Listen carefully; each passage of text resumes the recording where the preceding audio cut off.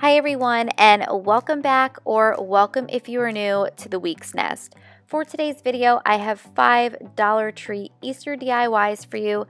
These are really quick and easy to make, and they are a neutral farmhouse palette. So if you're interested to see how I made everything, then just keep watching. Let's get some sun, baby, it's time to go. For our first project, we'll be making this bunny insert for a wreath. So all you need for this project is one of these bunny cutouts from Dollar Tree, and I'm going to go ahead and paint this in Arteza's titanium white, and I'm going to give this 2 coats. I wanted to do chalk paint because you only need 1 coat for it, but this is all I had on hand left, so that is what I went with. Now I will say my bunny was a little bit rough. Now that sounds kind of weird, but I should have used a sanding sponge to smooth it down. The paint got a little bit clumpy, but I was able to redeem it. Once your paint is dry, take a pencil and a ruler and just do some shiplap lines. I eyeballed the spacing. I would probably say I did like a 1/2 inch in between each of the lines, but that's it. Pretty self-explanatory. So where this bunny gets more fun is I'm going to take a thing of jute, yes, some jute from Walmart, and I'm going to outline the bunny. I felt like this kind of gave it a little more of a pop. I was really going for like a subtle, simple farmhouse look. This will be going as an insert to my magnolia wreath. So I felt like white and shiplap and jute definitely went with that look. And just take your time. You want to have enough hot glue that the jute stays on, but not too much hot glue that it comes seeping out, because you will see it against the white paint. So I'm just going to trim any excess jute and kind of move any strands of hot glue. And to finish this, I'm going to take a Dollar Tree poster sticker, monogram it with the W for my last name, and super simple. I put this in the middle of my magnolia wreath from Hobby Lobby, and I just love how spring this is. You can have this out for Easter and throughout all of the spring season. It only costs like a couple bucks to make.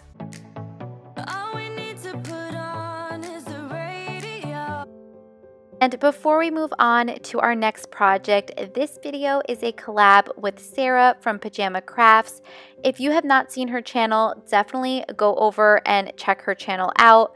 I love her. She is so sweet and talented. I love her DIY. She does Dollar Tree, Farmhouse, and I've really been loving the shabby chic DIYs that she's been doing lately. So definitely go check her channel out. And if you were stopping by from Sarah's channel, hello and welcome. I would love to have you consider hitting that subscribe button and joining my Week's Nest family for more DIYs on a budget. And with that being said, let's move on to our next DIY. So for the next project, it's going to be this simple He Is Risen cross. For this project, I will be using this wood cross on a stand from Dollar Tree in their craft section, and I'll be painting it with a mix of Waverly's Antique Wax and Folk Art's Parisian Gray chalk paint. I love this combination. I have done this combination of the Antique Wax and the gray chalk paint in a few of my projects recently. I love the depth that it gives while still being neutral, and I just really was feeling this color combination. Now, I got this in the craft section of Dollar Tree. If your Dollar Tree does not have a craft section, I have seen crosses like this at Walmart for about $1.97, as well as like Hobby Lobby. You can get them for inexpensive. Now, for the base of this cross, I did not paint the back. I did the sides and the front. But for the back, I decided to keep my paintbrush, not the back, the bottom. For the bottom, I decided to keep my paintbrush as is. I just dipped it a little bit more in the antique wax just to get a little bit deeper of a contrast for the bottom. And of course, this is just for inspiration, so whatever colors that you think would look best, then go ahead and do those colors. This is just what I was feeling for this project. I will be using my Cricut for the next few projects in this video. However, I do have a free printable of comparable images down in the description box below for those of you who do not have a Cricut and want to have similar images to recreate some of these projects. So make sure you check out the description box down below. I wanted to keep this simple, so I just applied this Heat is Risen decal. I will have the fonts down below in case you're interested in the description box. And I just love the simplicity of this, and it just ties in really well with my decor. So let it all out on me. Let it all out. Next project is Kirkland's inspired, but I'm going to switch it up a bit using what I have on hand and switching up the color palette. So for this project, I'll be using this sign from Dollar Tree, and I'm just going to take it apart, and I took off the paper that was on the kind of back piece, but we're going to use the back part of that, so that was kind of pointless of me doing that anyway. So surprise, surprise, taking some scrapbook paper.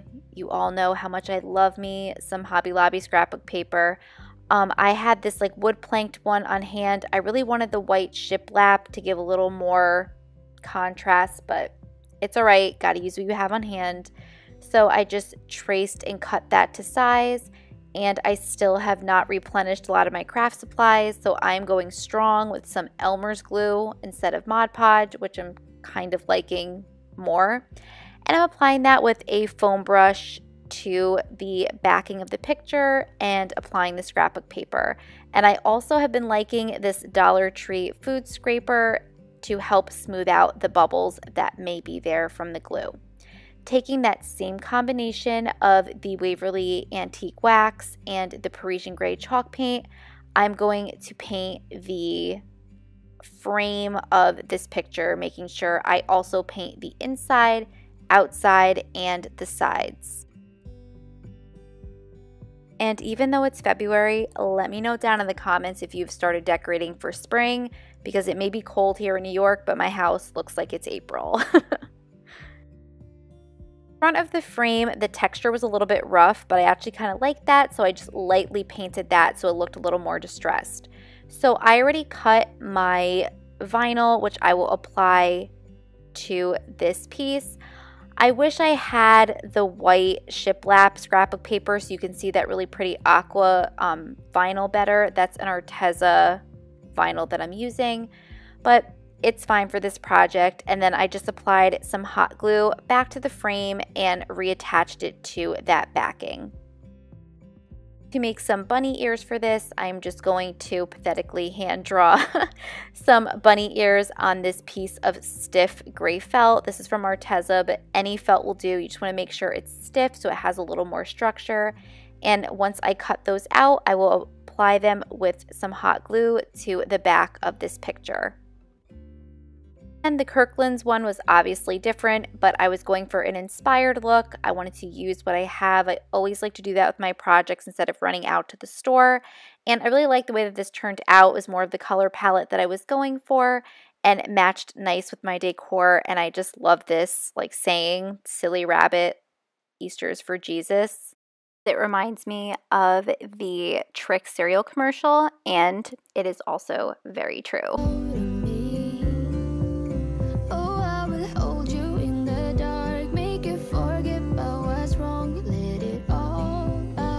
For our next DIY, you're going to need one of these glass vases from Dollar Tree.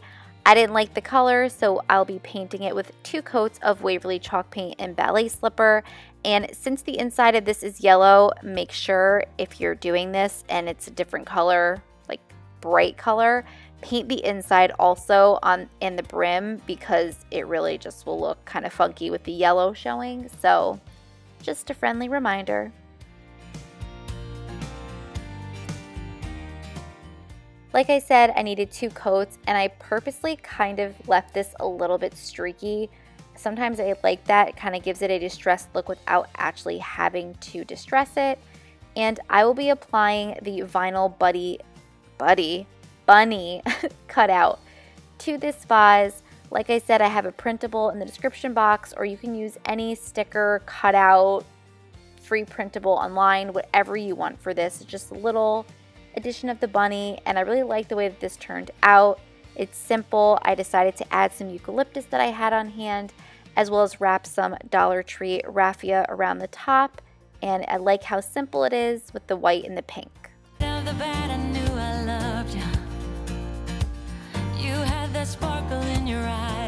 And for the last DIY, I'll be making this wood cross using Dollar Tree tumbling tower blocks. This is inspired by Megan from Glue Guns and Roses. I love the one that she made recently. Now I know she uses super glue and she says not to use hot glue, which I know hot glue makes this kind of bulky, but I didn't have super glue and I did not want to use wood glue on this, so I just used a very small amount of hot glue so that it didn't seep through to make the cross. Now I showed 4 tumbling tower blocks, but I needed another one because I just felt like it looked disproportionate. So you need 5 for this. Really simple, just glue and make a cross, getting rid of any excess glue. You can paint this or stain this.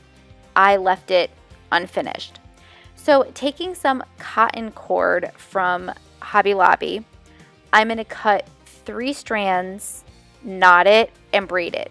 If you are not new to my channel, then you already know I love me a jute braid. I love anything with braids, jute, cotton cord. So that's where we're going with this. I was going to use Dollar Tree beads and paint them, but that was an epic fail. I absolutely despise painting Dollar Tree beads. It just never works for me. So the braid it is. Once the braid is done, I am just going to fold it in half and hot glue it to the back of the cross. And then I thought a fun way to display this was kind of remix some recent projects that I did. So I kind of draped this around a Dollar Tree sign that I did recently with this wreath, added a Dollar Tree candle, and just kind of draped the cross. Again, this is great and obviously very appropriate for Easter, wonderful for spring, and honestly, I intend on leaving this cross out year round because it just goes with my decor and I love it. Some kind of shimmer in your presence, unlike no other. I hope you enjoyed these DIYs. I hope they gave you some inspiration for your home on a budget. Be sure to let me know down in the comments which of these projects was your favorite. I always like to know.